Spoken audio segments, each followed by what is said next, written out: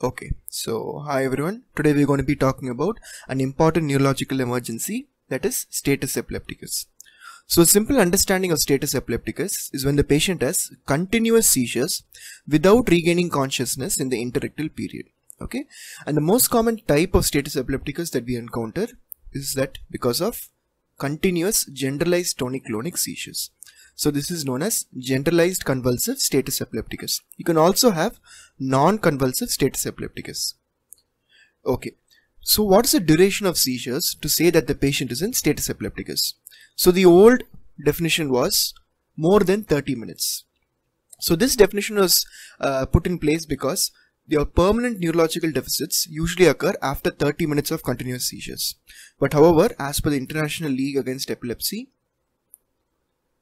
for generalized tonic-clonic seizures, when it lasts for more than 5 minutes, very important MCQ, when it lasts for more than 5 minutes, focal seizures lasting for more than 10 minutes, and absent seizures lasting for 5 to 10 minutes. Okay, so these are the new duration cutoffs for considering a patient to be in status epilepticus, because we can't wait for 30 minutes to start treatment, because by that time the patient will develop permanent neurological deficits. So it's very important that we start early. So even when the patient's having continuous GTCS for more than 5 minutes or continuous focal seizures for more than 10 minutes, the patient is considered to be in status epilepticus. And remember, the mortality rate is very high. It's about 20 to 30%. Okay. Now, what are the important causes of status? The most important and most common cause is going to be non-compliance to anti-epileptic therapy or anticonvulsant withdrawal. And then metabolic causes like hypoglycemia, hyperglycemia, uremic seizures, and hyponatremia. Okay, these are one of the few common causes of metabolic disturbances causing seizures. And then drug toxicity, CNS infections like encephalitis, meningitis, CNS tumors, patients who have a baseline refractory epilepsy, and post-head trauma. So what are the complications of status epilepticus? So because of increased muscle activity, the patient can go for hypothermia. Others will be metabolic acidosis, hypotension, very important, acute kidney injury because of rhabdomyolysis. So the patient will have decreased urine output, high colored urine because of urinary myoglobin, and raised creatine kinase. Okay, so rhabdomyolysis is a known complication that is known to occur after status epilepticus. And then remember, as we discussed earlier, when the seizures are going to last for more than 30 minutes, the patient is going to develop permanent neurological issues. So this is known as epileptic encephalopathy. Okay, this is an MCQ question, and rarely, very rarely, the patient can go for neurogenic pulmonary edema. So these are the important complications of status epilepticus. Now, how are you going to treat status epilepticus? So like for any other disease, first ABC, that is airway, breathing, circulation. So after you stabilize that, you're going to secure a large bore IV line. Send important investigations for blood glucose, renal function test, serum electrolytes, and a toxic drug panel. Then start the patient on IV fluids, ideally normal saline infusion. And in case you're suspecting malnutrition or alcoholism to be important contributing factors in this particular case, you can go ahead and add glucose and thiamine. Never add glucose alone, always add it along with thiamine in these cases. The next what we're going to give is IV benzodiazepines. Don't directly rush to give injection phenytoin infusion. First you have to give IV benzodiazepines.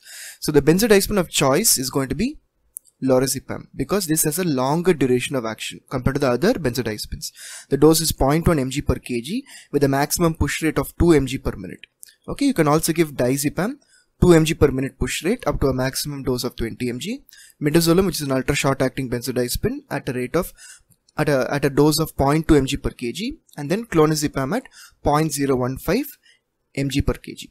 Okay, so remember, if you're not able to secure an IV line, don't wait to give a benzodiazepine. You can go ahead and give it IM. The patient's continuously throwing seizures, you might not be able to secure an IV line easily. So don't wait for an IV line. You can go ahead and directly give the benzodiazepine intramuscularly.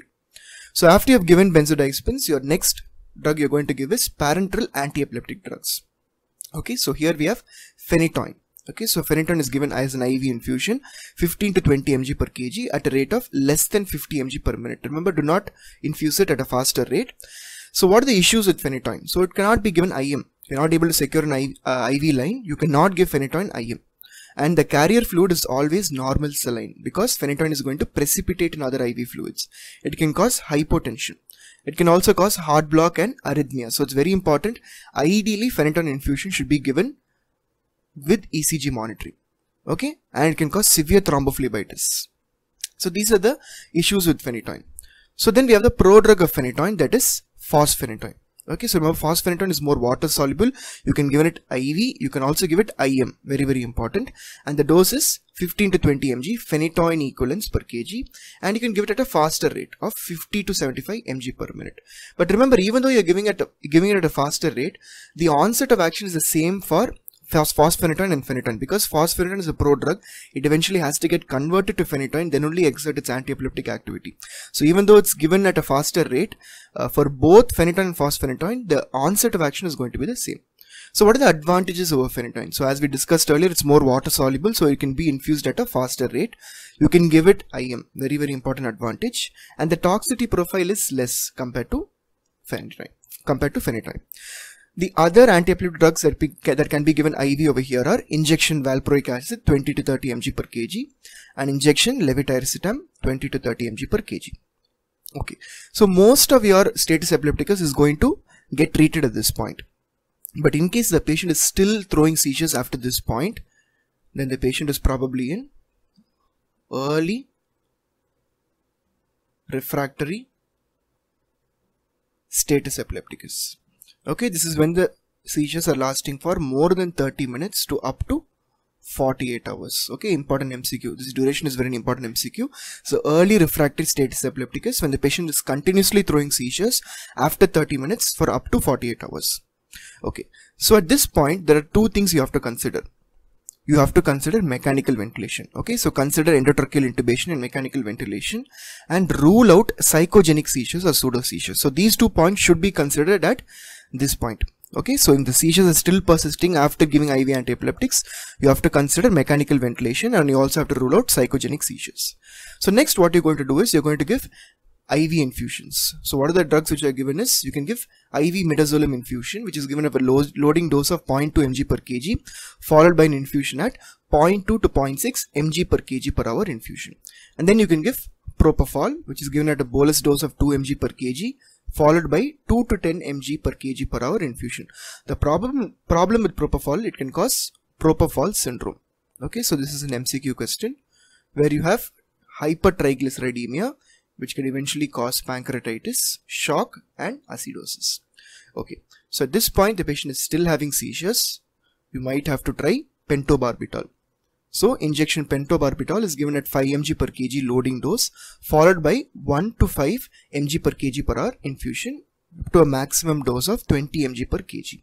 So at this point, if the patient is still having seizures, you might have to consider late refractory status epilepticus. That is, when the patient is having seizures for more than 48 hours. So your final resort would be going for general anesthesia. Okay, finally you might have to go for general anesthesia. Okay, so let's summarize our treatment for status epilepticus. So you have a patient who's coming with status epilepticus, that is generalized tonic-clonic seizures for more than 5 minutes, or focal seizures for more than 10 minutes, or absent seizures for 5 to 10 minutes. What you're going to do is ABC, airway breathing circulation. You're going to secure a large bore IV line, and you're going to send investigations. You're going to send glucose, renal function test, serum electrolytes, and a toxic drug panel. And you're going to start the patient on IV fluids. IV fluids, ideally normal saline. Okay, so after you have done this, you're going to start the patient on IV benzodiazepines. The benzodiazepine of choice is over here lorazepam because of its long duration of action. You can also give diazepam, midazolam, and clonazepam. So after you've given your IV benzodiazepines, you're going to give your IV anti-epileptic drugs. The two important drugs that you should know over here are phenytoin and Phosphorenoid.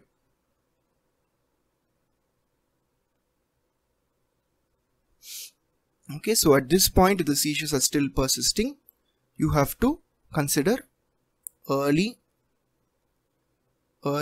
refractory status epilepticus.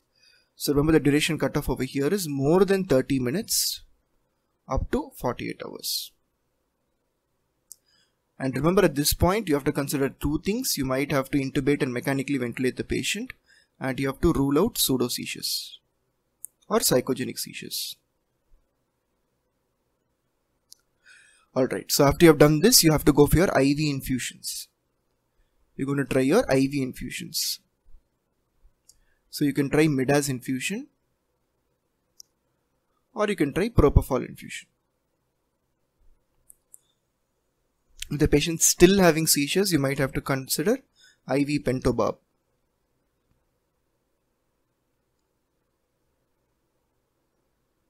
And if the patient is still having seizures at this point, you'll have to consider late refractory status epilepticus. That is seizures persisting for more than 48 hours. Patient still having seizures at this point, you'll have to consider general anesthesia. Okay, so this is a summary of what we have discussed till now. I think I've covered most of the important points. Thank you.